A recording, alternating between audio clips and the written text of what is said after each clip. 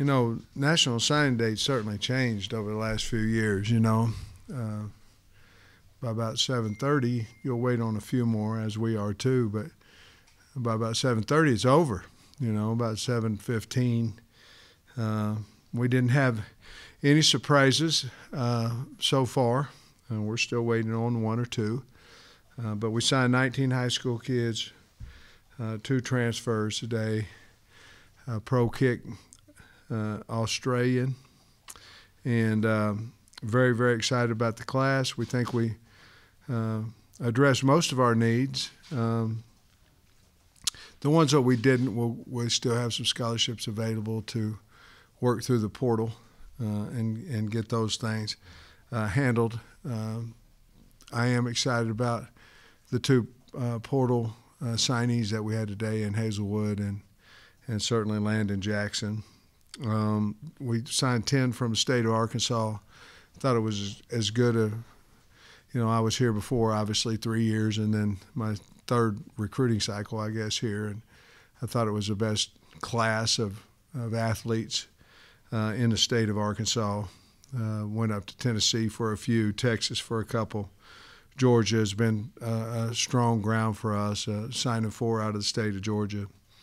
And then we pieced a few, 3 other, Australia and South Carolina and Wisconsin. So the thing I like about this class is that we had needs at O-line, we had needs at wide receiver, defensive line. I don't think we're done quite yet at D-line, linebacker, things of that nature. But I really thought that Coach Shear did a nice job of signing the 3 linebackers that he did. So very excited about the class. Excited that they're excited about being at the University of Arkansas. So with that, I'll answer whatever y'all want to ask me. Coach, you signed 4 offensive linemen, 2 inside the state, 1 I guess you consider Memphis kind of an extension of the state. What do you think about that class, just those 4 guys individually, and it looks like you just keep getting bigger up front? Well, you have Chamblee, whom I think has potential to be a great player, has everything. Size, feet, all those things. And then I love Kudus. I mean, I do. I think I can promise you I'd offered him, Chamblee, this class. I did. I offered Henderson when I was at Georgia. So there's not one kid that we got right now that I wouldn't have offered when I was a line coach at Georgia.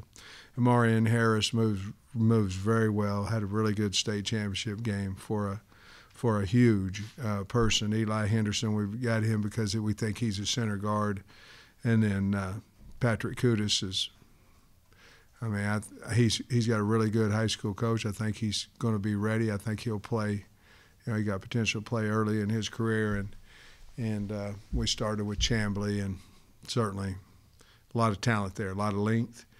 He looks like what you're supposed to, and he's athletic like what you're supposed to. So I thought Coach Kennedy did an outstanding job of coaching this year, and then recruiting. And that's part of your job description. You can't be a great coach and a terrible recruiter, and you can't be a good recruiter and a terrible coach.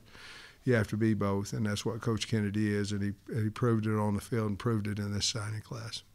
The other most populated position group is wide receiver, and you got a commitment today from Samuel Bakke, and of course, your transfer edition and all that. I mean, with Burks moving on and some uncertainty at wide receiver, how important was that position group? I think, Trey, if you look back at last year's class, I think we hit on all 3 of those guys. They're just young, but I think we hit on all 3 of those. I think they're all 3 going to be good players for us. If you look at our board, we don't have a lot of scholarship wide receivers that are playing ball for us that are going to come back next year. So obviously we went and, Coach Smith, certainly was instrumental in Hazelwood. But then, you have Bakke, McAdoo, and certainly Satagna. And those guys, I think, are very talented. They're all a little bit different. But we wanted to stay as big as we possibly could in length so we could win one-on-one contested balls. But Satagna was just so fast and to be honest with you, very physical for his size and can win a one-on-one battle. In high school, he was winning them all the time. So that was a big class for us too. And again, Coach Guyton did a really good job with them. And then Kenny getting Hazelwood was huge. Coach, you talked about recruiting has changed, but you signed 22 kids. About 70 to 80% of those kids are coming in at midterm. That's a lot more than used to. I mean, used to it was 1 or 2 kids. Now it's 17, whatever it is. I mean, talk about that, getting them on campus. Just what an advantage that is for them and you. You know what I've learned as a coach is it's a lot about the board.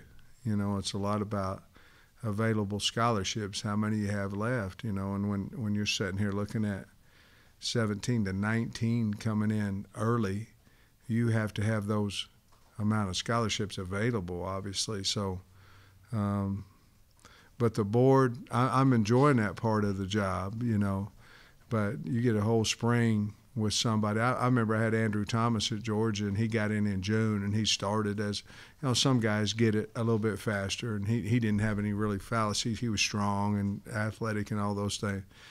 But you get a guy in spring ball, you have a chance. I mean, you have a chance to play, and certainly the ones that are ready will get ready, and the ones that aren't, will hopefully we can get them on some type of special teams and help us through there. But I can remember, I don't think it's too many years ago when you were setting, you know, if you got 1, you got 2, graduated, you know, at Christmas, that it was kind of a big deal.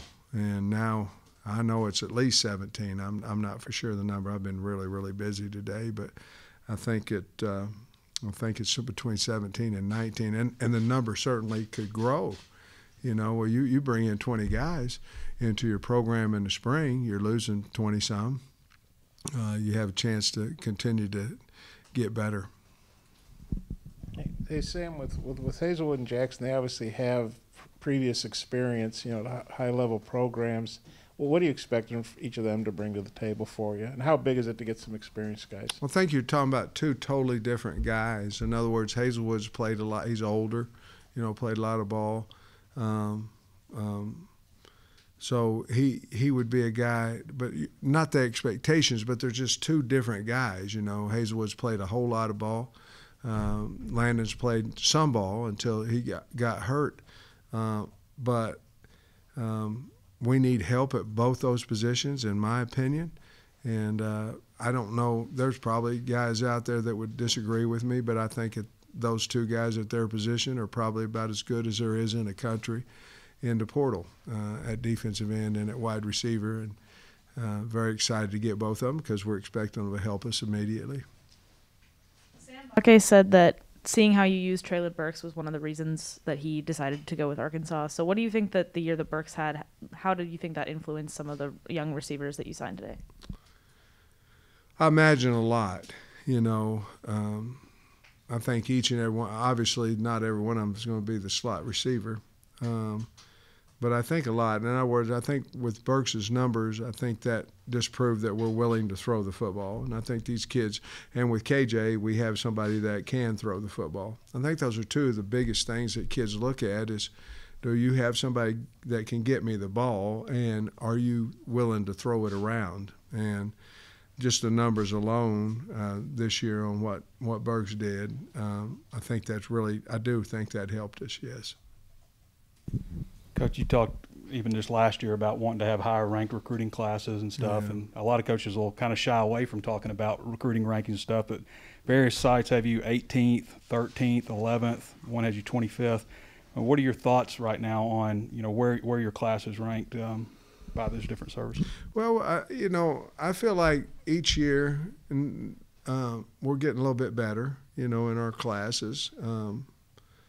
We certainly aren't happy with where we are, but we're getting a little bit better. I think we'll continue to move up and you know, in those things. We want to be right on who we get. We won't offer a kid a scholarship if we wouldn't take it. So I'm proud of our staff, you know, of our recruiting department. I thought Coach Butler did a good job, and along with Charlie and BTO and Callie and Maddie and those guys, they did a nice job of organizing everything. And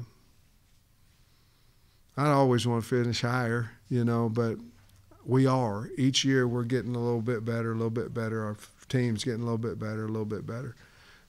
So as long as it's heading in that way, there'll be some people who don't like it, but most people will.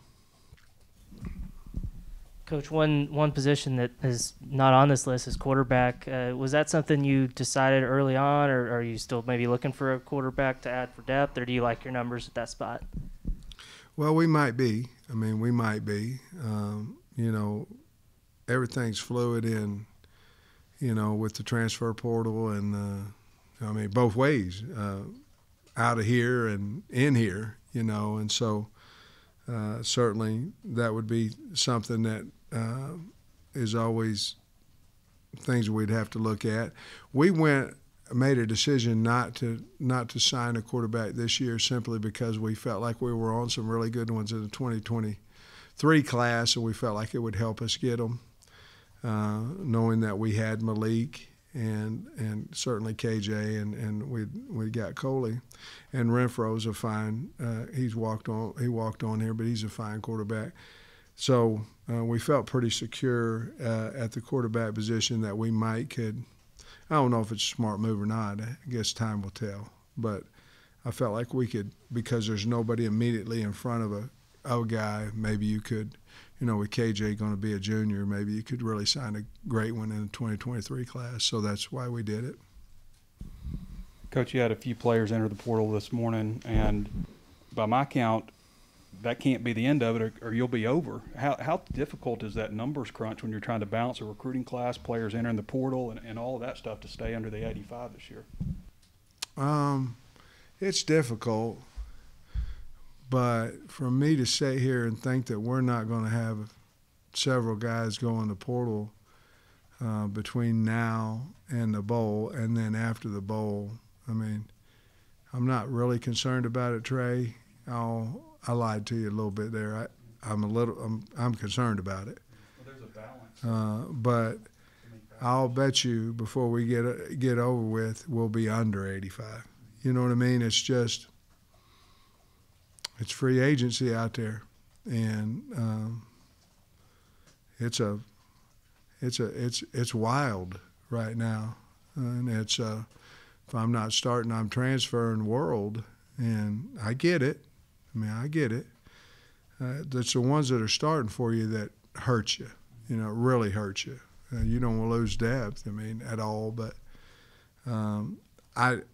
I worry all the time. I mean, I do. I have the board. I have the numbers we need, all those type things. But I'm about positive it'll work itself out. I really think that.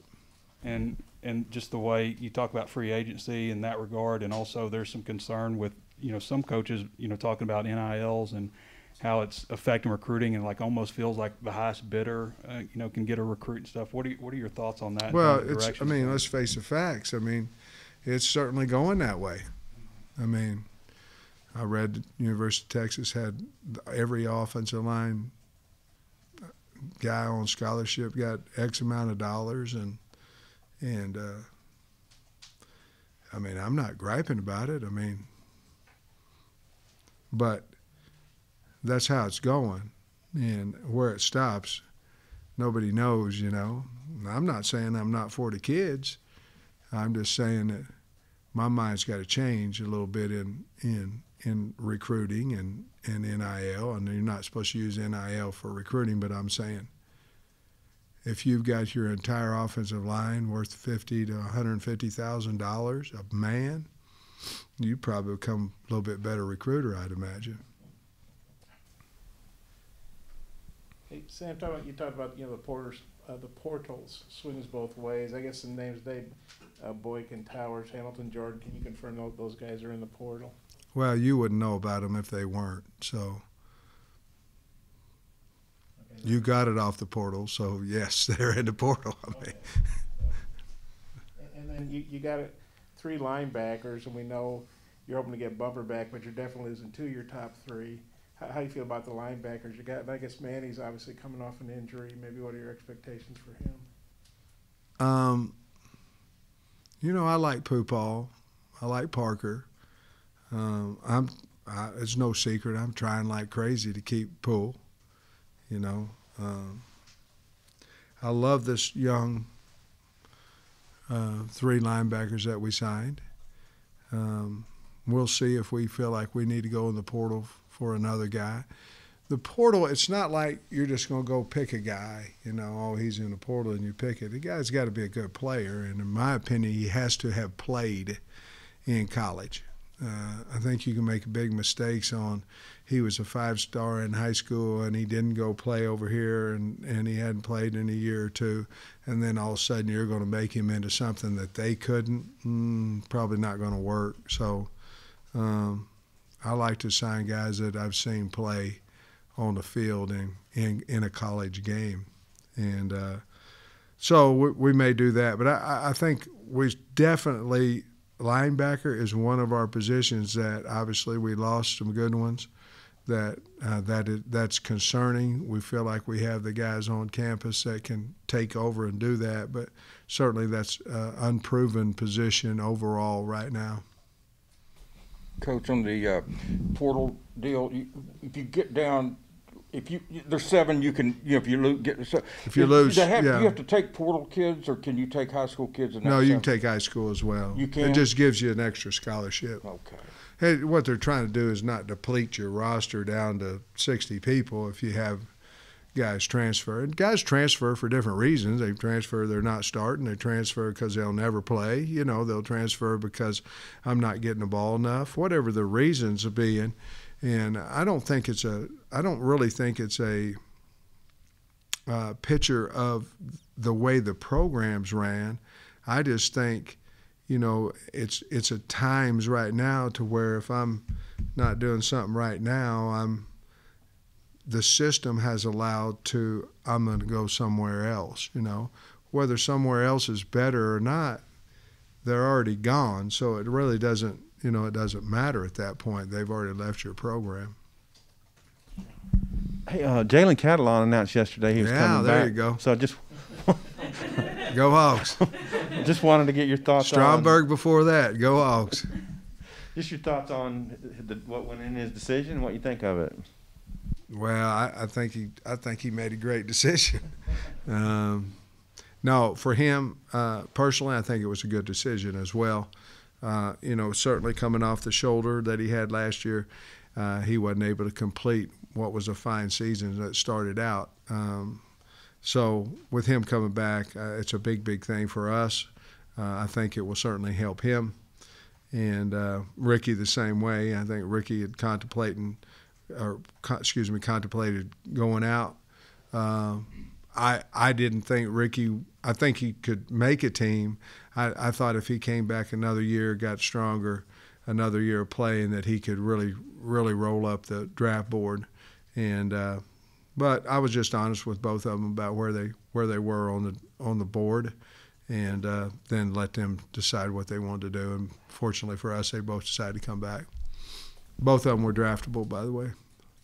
Coach, earlier I think you said that you were maybe looking possibly using the other spots for portal. I mean, are the remaining spots you have? I think you're at 22 now. You can go up to 28, I believe. 28. 28, and then if I lose this, if 7 get in the portal. So do you anticipate using portal guys, or are you still maybe targeting some high school kids, or how do you anticipate kind of filling up those spots? Well, we're recruiting high school kids still. So we're trying to get the best available, but there are spots of need. I mean, that we have to say, we have to get one of these. We have to get one of those. And so if we think the high school player is as good as anybody we can go out and get in the portal, we're going high school. That's just my belief. But if we don't, then, we'll go with a guy that's played somewhere else once he gets in the portal. But, there's some really talented guys still out there that we're trying to get, but if we don't, then we'll go to college.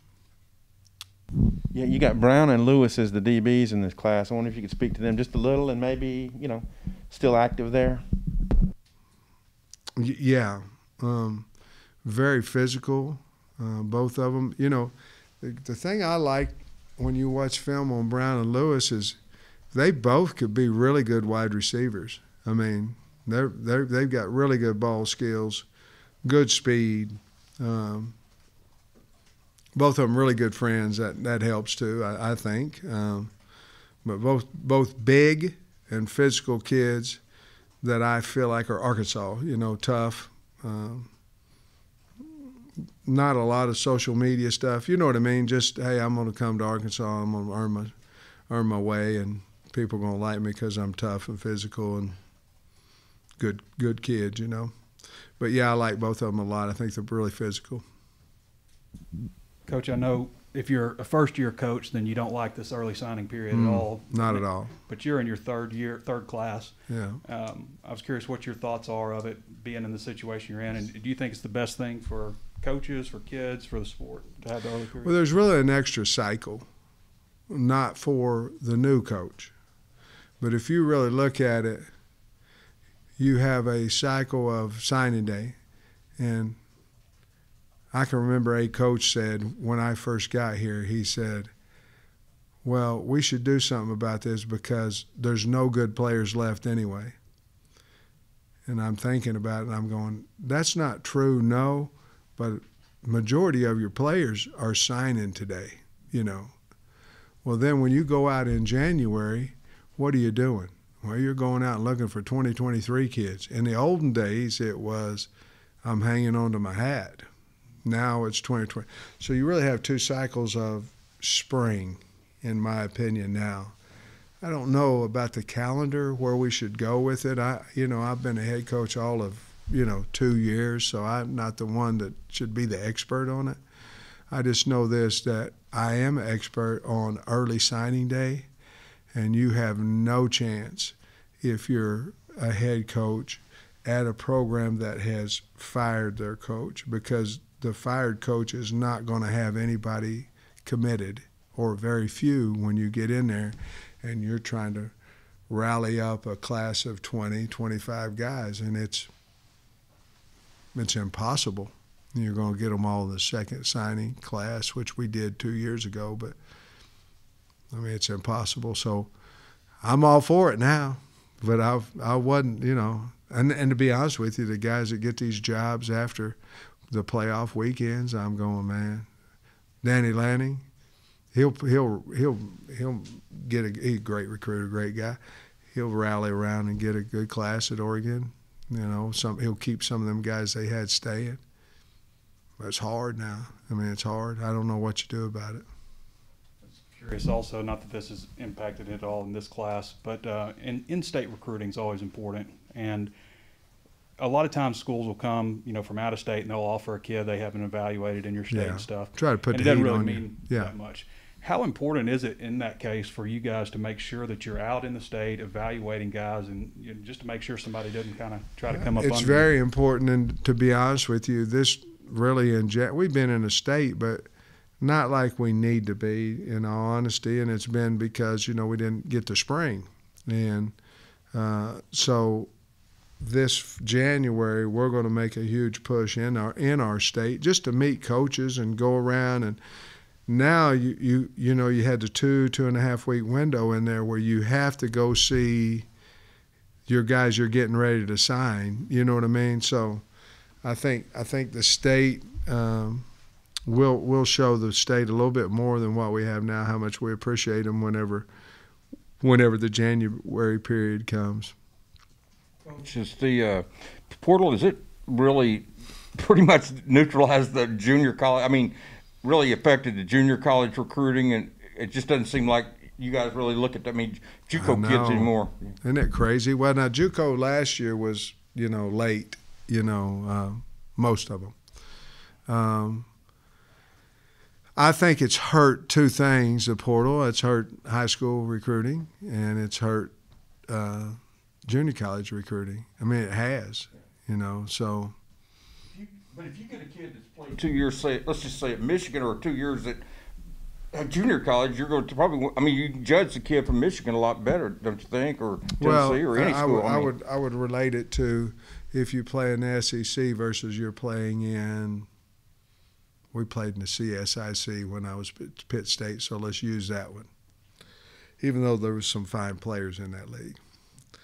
But if you're looking at a kid playing against Alabama and Arkansas and Georgia and whomever versus Missouri Western, Northwest Missouri State, and the great Pitt State Gorillas, you probably got a better evaluation, if that makes sense. So you're 100% right.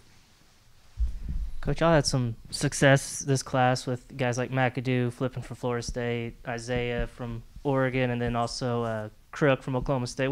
What's the key whenever you're recruiting a guy that's already committed somewhere else? How do you get them to change their mind, and how did y'all go about like getting those guys to change their minds? Well, I'll be honest with you. I'm not positive how we got back in on Crook, but Sategna and McAdoo came back to us, because we had recruited them. We had a good relationship. That's why you don't want to burn any bridges, but they came back to us, and both of them came back, in that first run we made, somewhere around in there. I think maybe McAdoo was a little earlier, but, when we proved that they could be proud of the Razorbacks, and we're nowhere where we need to be. I'm not saying that, but I think we're a lot better than we were 2 years ago, and that's helped our recruiting. And they came back to us to see that they could experience bowls, and things of that nature, which they weren't quite able to do before. Couple more. Just assistant coaches, you've had such a good year. Do you have any concerns that you might have a couple peeled off, or how's that looking? No, I don't. Yes, I always have concern, yes, but no.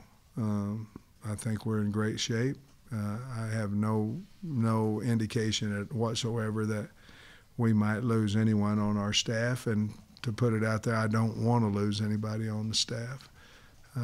So I'm sure the university will sit down and figure out what we can do for to make sure that it doesn't happen. We've already started in a couple of guys. But no, I don't want to lose anybody, and I have no indication that we're going to. All right, thanks, Coach. Thanks, guys. Oh, everybody.